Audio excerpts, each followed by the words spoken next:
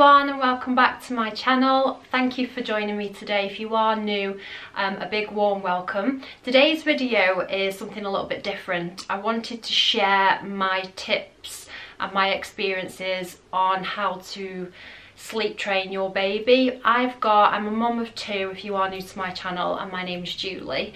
I've got an 8-year-old and I've also got Mason, who is nearly 18 months old now. I should say, sorry, Olivia is 8, just turned 8. Now, the whole point of this video is to try, I'm not an expert in any way, shape or form, I'll just put that out there, but it's basically trying to help people if they might be pregnant and they might be looking into how to get your baby to sleep through, or problems with babies not sleeping. I know that when I was pregnant, especially after I had Mason, because that's when the problem started, that I was looking for videos like this and I wanted some tips and help, and we got to that desperate stage where I just wanted help really and advice from people anyone who could give it to us.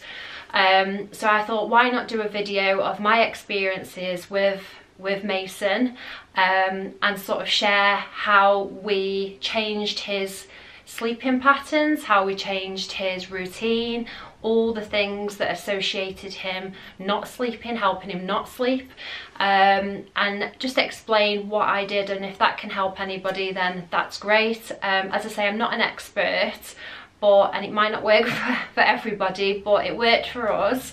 We followed it quite religiously, and all I can say is it worked for us within a week, and that was with Mason.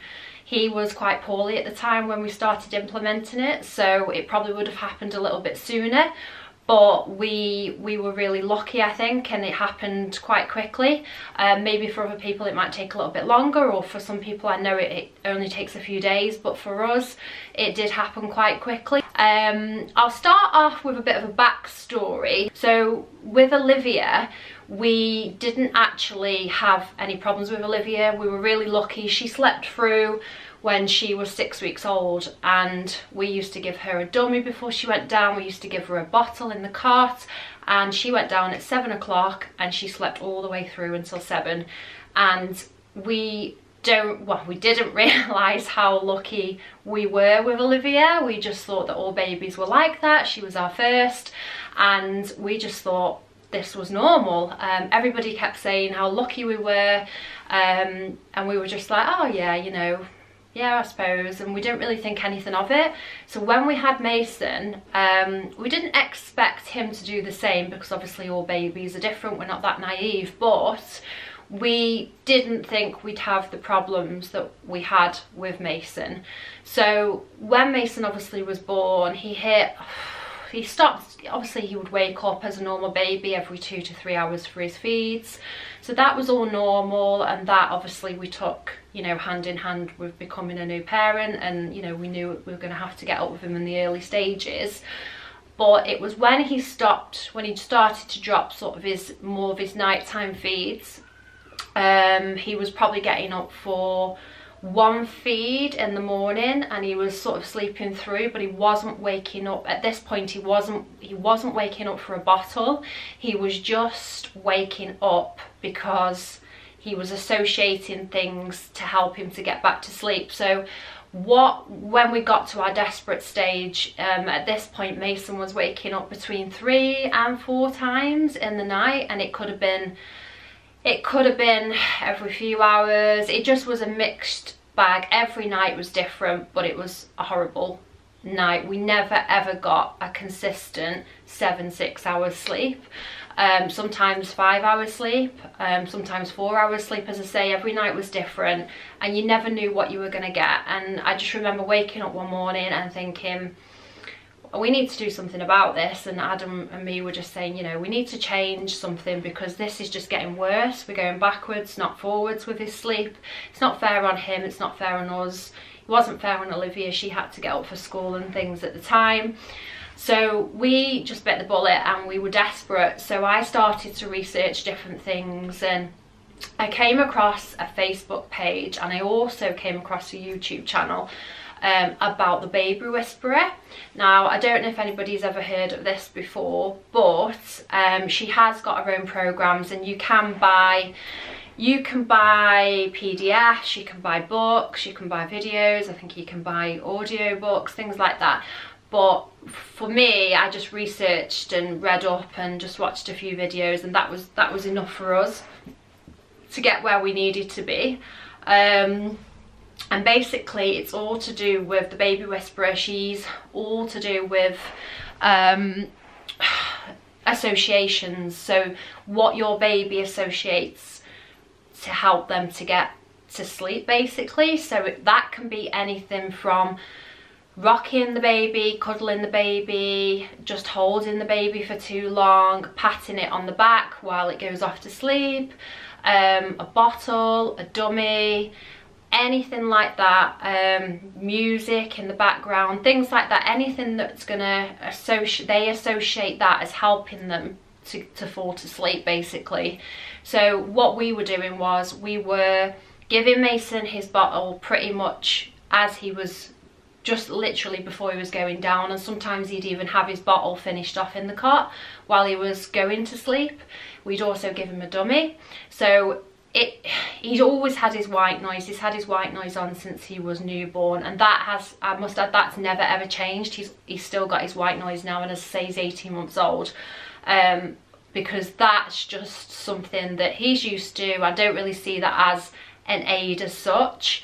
It's just sort of like a night light or a background noise that helps him to sort of just, it's more of a sort of routine. It's a cue for him to go to bed, like when we put him in his sleep bag. That's a cue for him, you know, he knows that that's bedtime.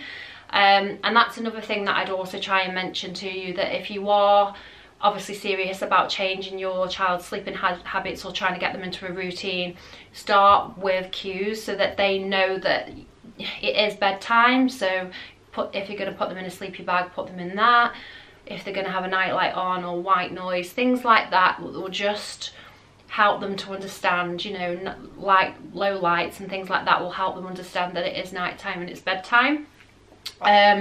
So in relation to Mason's bottle and dummy, we just thought, oh, you know, it's helping him, soothing him, it will, you know, get him off to sleep. And initially, yes, it does, but every time he was waking up, he wasn't waking up because he was hungry, he was waking up because his dummy had fell out. So we'd get up 3, 4, 5 times a night, keep putting his dummy in, because he needed that dummy to get him back to sleep again. But they need to learn to be able to, you know, go to sleep themselves and soothe themselves off to sleep. So sleep training them to be able to go to sleep or back to sleep themselves. So the dummy was just basically hindering that. So us getting up all the time, putting his dummy in, it just wasn't helping. The bottle, if it wasn't the dummy, he wanted something to suck on in the night, so we'd then grab the bottle and it was still in his cot, and then we'd get up and we'd, you know, tap him off to sleep or, you know, rub his back. As soon as we came away, he'd start crying, and then we'd get back up and we'd soothe him again, and we'd just continue, and it was just a vicious circle. And everything that we thought we were doing right, because we never had to do that with Olivia, we were doing wrong. And it might seem common sense and quite obvious now, but at the time I think you can get stuck in a rut in just doing the same thing and not actually realizing that you're not helping them, you're hindering them. So as I say, that's when I started to look into the baby whisperer. And if you are going to do this, the only advice I could probably say to you is that you've got to prepare yourself to have a horrible maybe few days, a horrible week of not so great sleep. It is going to be obviously up and down for the first week, but honestly, if it means that you're going to get sleep, or, you know, consistent sleep for you and your whole family for the next foreseeable future, I'd do it all over again every time, because it is well worth it. As I say, it worked for us. So we, at the start, to start Mason off, it was a gradual thing. So we started, I read that if you were going to give them a bottle, you'd have to give them the bottle say half an hour to an hour before they actually go to sleep, so that that breaks the association with the bottle soothing him to then help him to go to sleep. The same with the dummy. Take the dummy away, say 15 minutes to half an hour before they go to sleep. Yes, they're initially going to cry and, you know, they might kick off and things like that, but they do get used to the routine, and now Mason understands that that's what's happening, because they're his cues to be able to go to sleep, and it's bedtime. Also, you know, before they go to bed, after he's had his bottle, read them a little story. Don't take them straight to bed. Read them a little story or have a little play just for 10 minutes. Nothing too, you know, stimulating, just soft, you know, a soft play with toys or books and things like that. Just again to break the association that it's bottle, bed, and then sleep, because you just need to break all association with everything to help them go into sleep. And then, you know, put them down, pat them a couple of times and just say, right, shh, night now, and it's time to go to sleep. If they have a night light on, let them have the night light on. If they have, you know, pitch black, Mason doesn't like any light. He's pitch black with his white noise on, and then we just bring the door to. And at first they, you know, they will cry. Mason cried so we use the technique of every 10 minutes. If he was still crying, then we'd go in and we just pat his back a couple of times, shh, night, and then come away and then leave him be. He'd obviously cry again, leave him another 10 minutes, and each time you do that, by I think the third or fourth time, he was fast asleep. And that is something that worked quite quickly in terms of going in. He knew that we were still there, obviously, you know, and we weren't going to leave him, but it was time to go to bed. He needed to go to sleep. And yes, at first he did wake up a couple of times in the night, and it was horrific, the crying. But again, you know, there was no bottles, there was no dummies. It was just a couple of pats and then back down again. We'd leave him to cry again. We'd time it. You do obviously have to time it at first and things like that. But as I say, it's worth doing. It's worth having that horrible week, trust me, to just get your life back in terms of sleep. And we all know as parents that, you know, you can't function without sleep. You're not a good parent if you don't have sleep. So for us, we were desperate. We just needed to try something. And I personally would recommend the Baby Whisperer. As I say, I don't know anybody that has done it firsthand.